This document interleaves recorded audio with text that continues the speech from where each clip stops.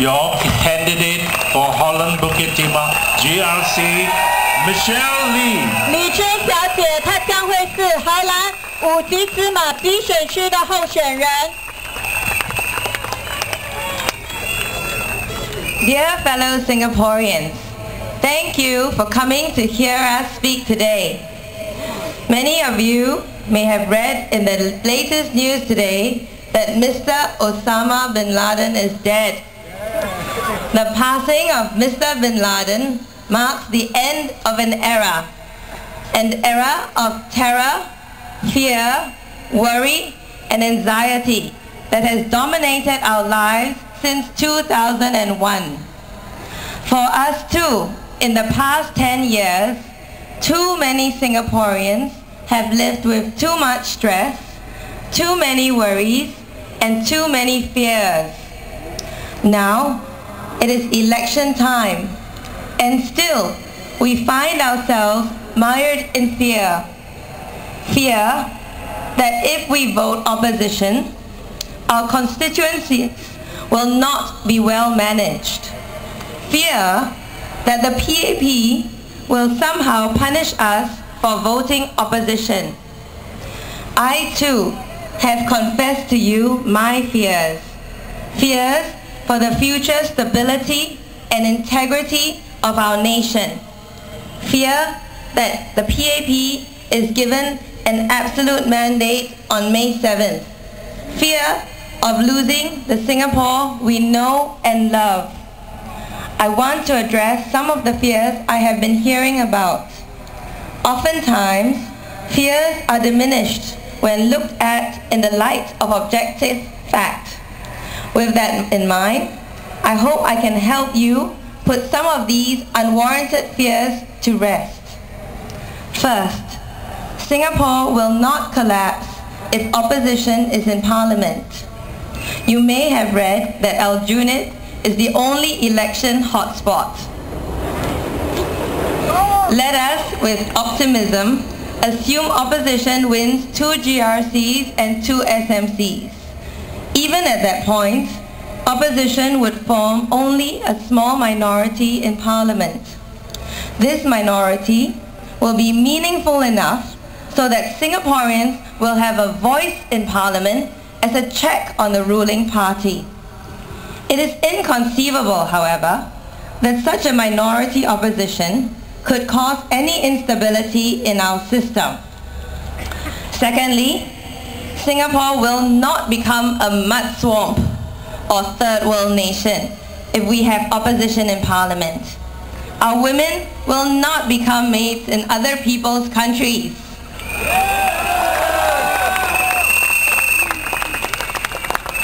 In the 1930s or earlier, Singapore was already the jewel of the British Empire in Southeast Asia.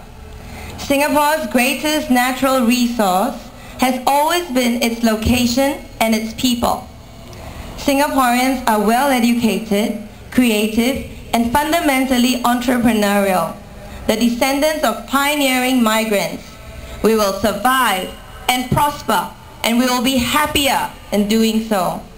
We need a government who appreciates and encourages Singaporeans' natural creativity and entrepreneurship. Thirdly, 投票是秘密的. Your vote is secret, and there are checks and balances to ensure this.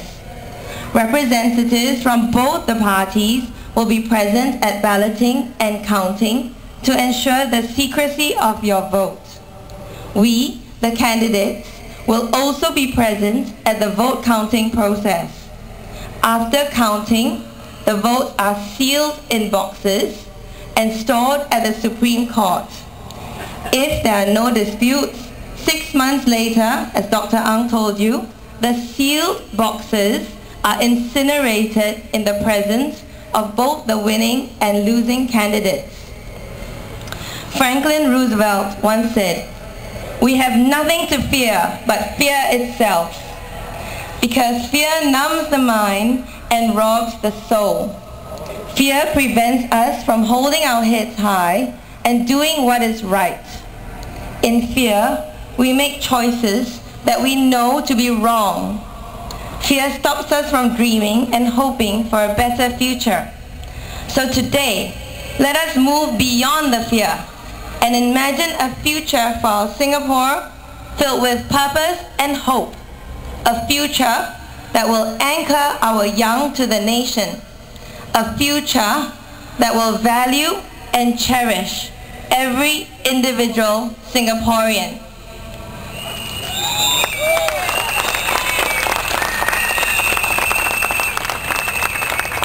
Friends, with the passing of Mr. Bin Laden, let us put a decade of fearfulness and terror behind us for good.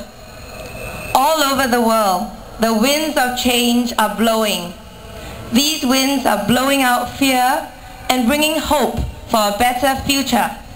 The world is moving on. Let us not be left behind.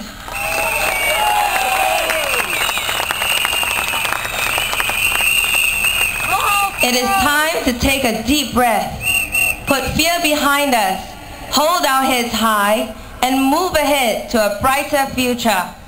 We do this with the certainty that if we work together as a nation, as a people, the future will only get better for all Singaporeans.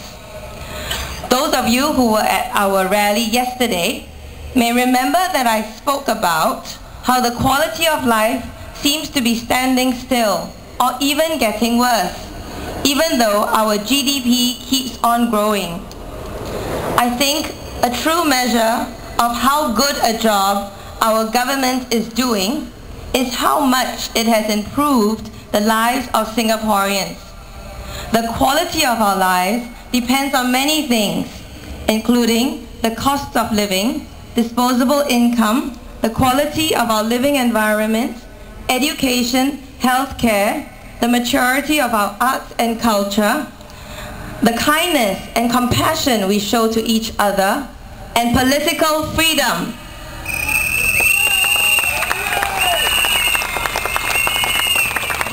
We do not live on bread alone. Remember this when the government next uses upgrading as an incentive and a threat. Of all of these facets of a better quality of life, because of limited time, today I want to touch on healthcare and education. I want to share some surprising information about healthcare in Singapore. This information comes from a 2011 World Bank report that indicates that Singapore's healthcare facilities rank poorly.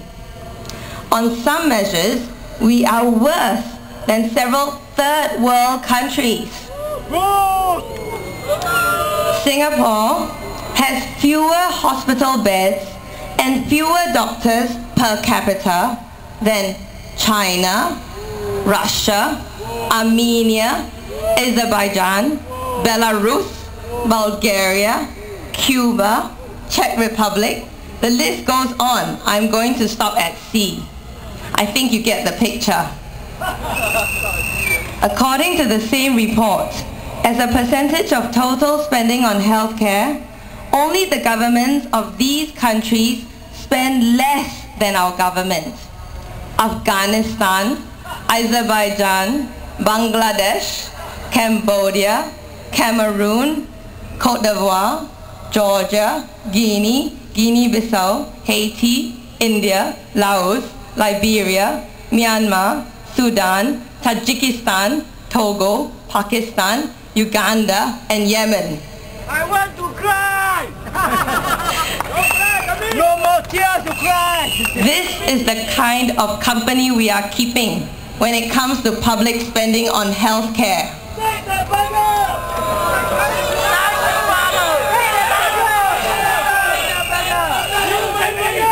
With such a dearth of public spending on healthcare and a shortage of healthcare facilities, treatment and consultation fees in Singapore have become prohibitively high for many.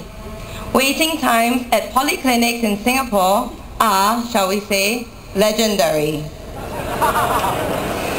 Even former PAP MP and chairman of the feedback unit, Wang Kai-yuan, noted widespread unhappiness